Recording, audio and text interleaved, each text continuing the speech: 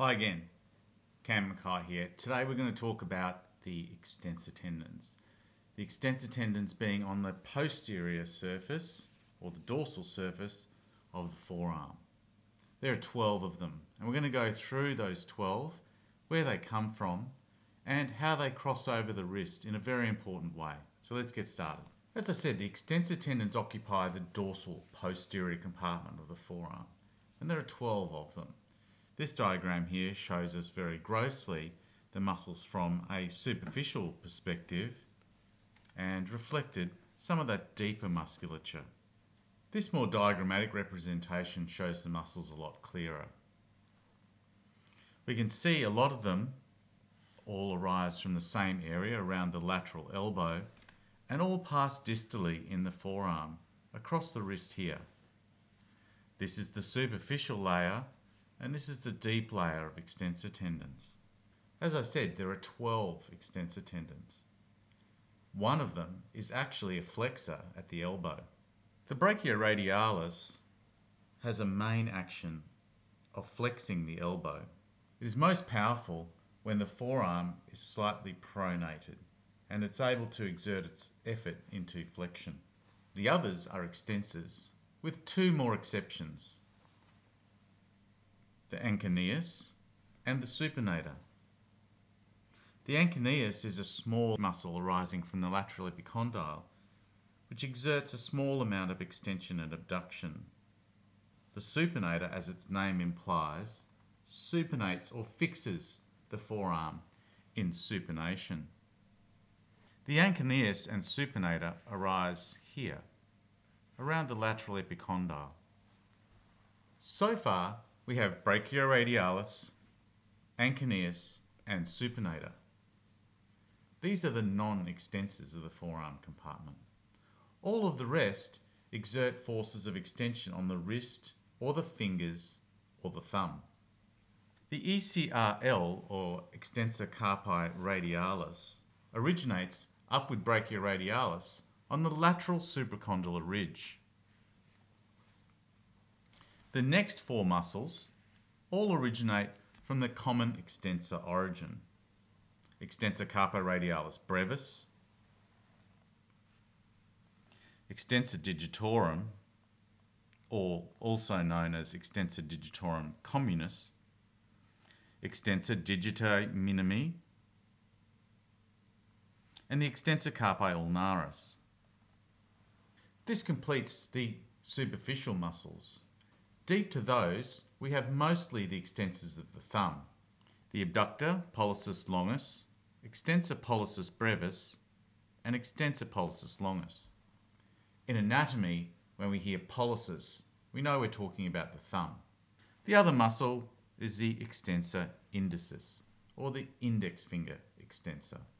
So they're the 12 muscles of the posterior or extensor compartment of the forearm. All of them run distally and across the dorsal aspect of the wrist. Here they're contained by a special ligament called the dorsal carpal ligament, also known as the extensor retinaculum. The extensor retinaculum holds the tendons against the dorsal wrist to allow for effective activity and biomechanical function. Here's a better diagram showing the tendons within their synovial sheaths passing underneath the dorsal carpal ligament on that dorsal aspect of the wrist. Here is a transverse section showing the extensors on the dorsal aspect of the wrist contained under the retinaculum and against the bone. Of interest, we'll recall from last time the volar structures and median nerve. In this instance, they're just about to pass through the carpal tunnel. This diagrammatic representation shows the extensor tendons passing across the dorsal wrist underneath the retinaculum. The retinaculum is divided up into 6 compartments. From radial to ulnar here, compartment 1, 2, 3, 4, 5, and compartment 6. In compartment 1, we have the APL and EPB tendons from the thumb. Remember, the P stands for pollicis.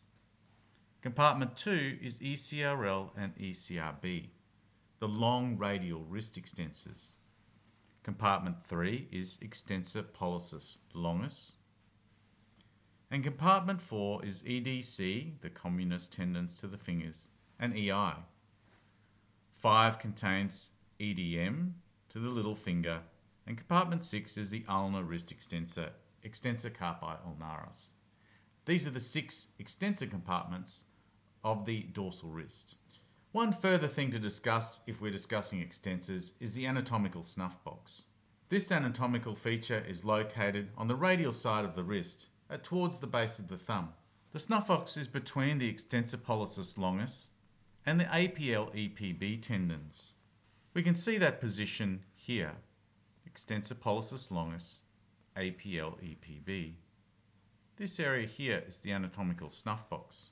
The anatomical snuff box contains cephalic vein superficially, the superficial radial nerve, and then deep down below the tendons, the radial artery, and underneath that, bony landmarks from the radial styloid, scaphoid trapezium, and the base of the first metacarpal bone. The anatomical snuff box is a very busy area and is examined commonly for a number of reasons in medicine. Here we see that represented again, the snuff box with overlying it the cephalic vein, superficial radial nerve, and deep down radial artery.